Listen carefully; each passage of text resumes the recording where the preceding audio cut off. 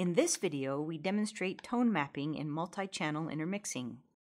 We use the Drosophila brain atlas as an example. We visualize 5 clonal units of the ventrolateral protocerebrum, or VLP.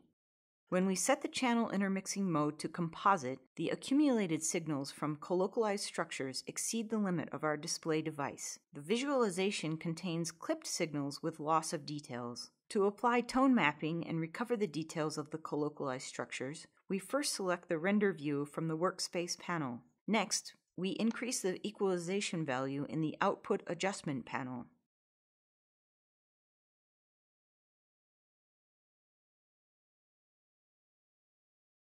Now we can focus on the colocalized structures and the details.